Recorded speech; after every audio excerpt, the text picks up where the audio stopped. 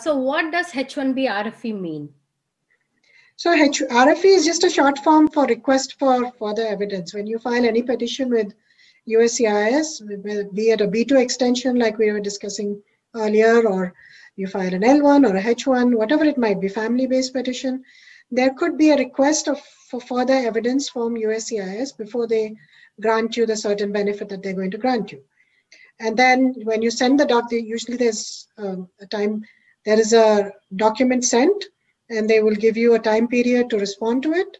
And if you don't respond within that time, then the case will automatically get denied.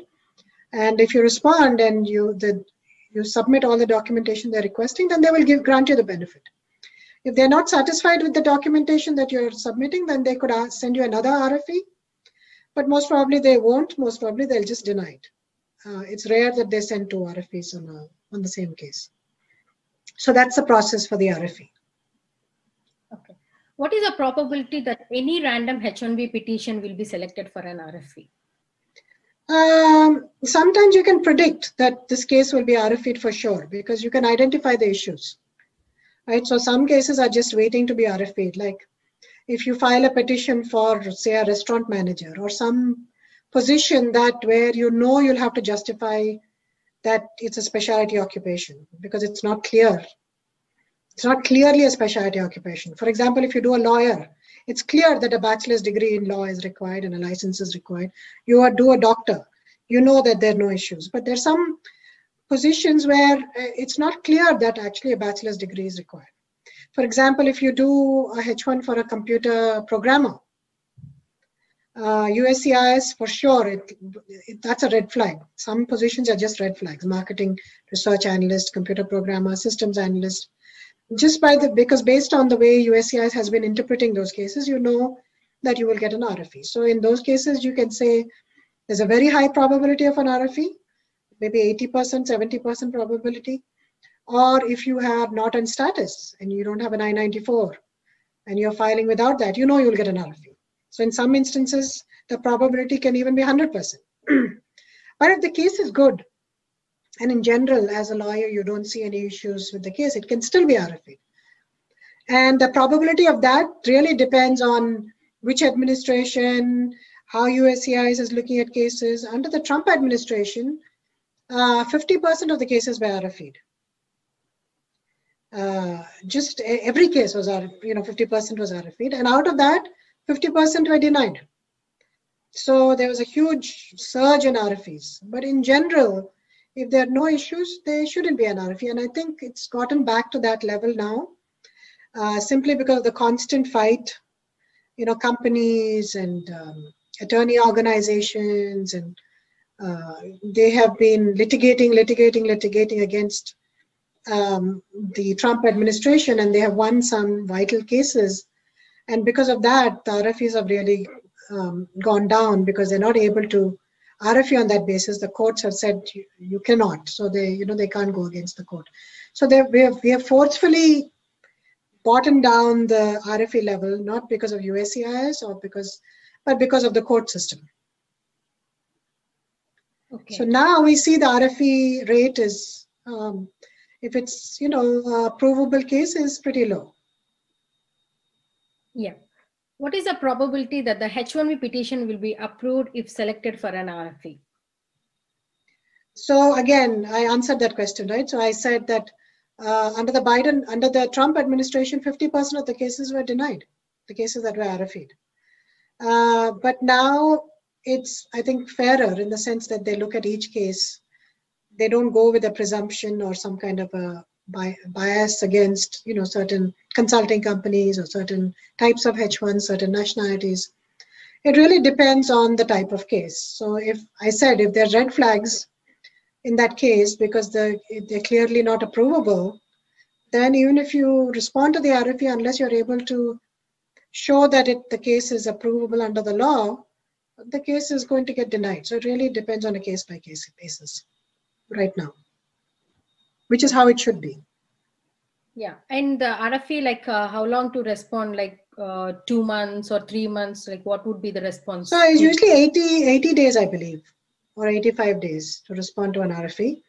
And because of COVID, they have automatically extended the RFE response period and added 60 days to that. So from the end date, you can add 60 days, whether it be a motion, an RFE, a notice of intent to revoke, notice of intent to deny, whatever it might be. You can add 60 days to it and respond. So that has been very, very useful for us and companies and individuals, because they have been delayed in getting documents.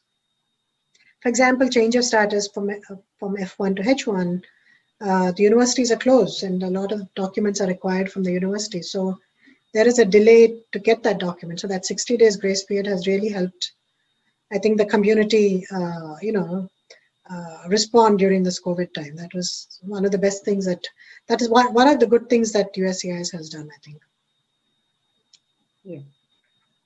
Can the beneficiary, the sponsor employer, respond directly to an RFE, or is the cooperation of the petitioner, the employer, is essential? So H1B is a petitioner-based case. It's not a beneficiary-based case. So the beneficiary is not filing the case. It is the company or the petitioner that's filing the case. So a beneficiary, unfortunately, has no say.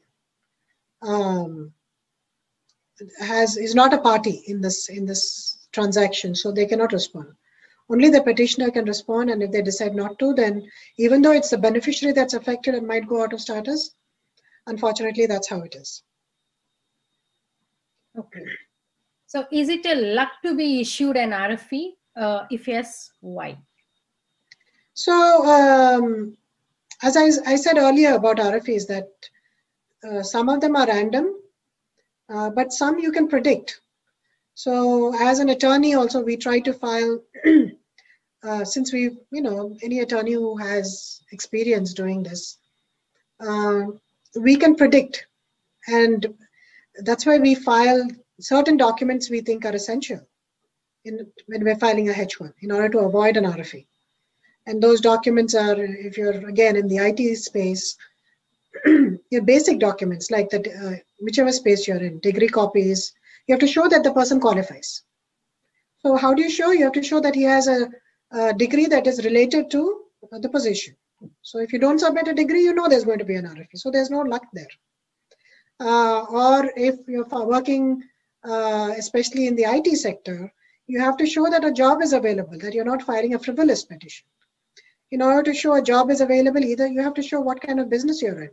You have to show what kind of job the person is going to do. You have to document that. If he's working for a client side, you have to show the PO, the purchase order. If you don't have that, if you don't submit it, you know there's going to be an RFE. So there's no luck involved there. But sometimes you submit all the documents and still you get an RFE. That's where luck is involved. So sometimes that happens as well. Those are just random RFEs where, I guess USCIS has some kind of a quota that they're trying to fulfill and they randomly select some cases for an RFE. That's possible. So with good documentation, there will be a decrease of the risk of RFE. Absolutely, absolutely. So that's why we never file skeleton petitions, and we often fight with our clients to make sure initial petition itself is well documented. Because what happens is when you get an RFE for one issue, they will send 10 different issues in that same RFE, which they otherwise it wouldn't have come to their notice. So now instead of having one issue, they have 10 issues. And then so the chance of denial skyrockets once you get an RFE. So best strategy is to avoid an RFE by submitting all the documentation that's needed. Okay. So if someone have been in H1B status for many years and never received an RFE, when time to extend status, either through the same employer or a different employer, will that person inoculated from receiving an RFE? So previously, they used to give deference if it was a H1B extension. They always gave deference to that extension, and they would say that, if it's an extension, then you should only be sending RFEs if you see something that has changed in the previous petition. But but with the Trump administration come in again, that's a change. That's another change. With this Buy America, Be America rule memo that he issued, one of the results was a memorandum which was issued by USCIS that even in extensions, they should not take it for granted. They should look into the merits of the case once again, even though they were looked into previously.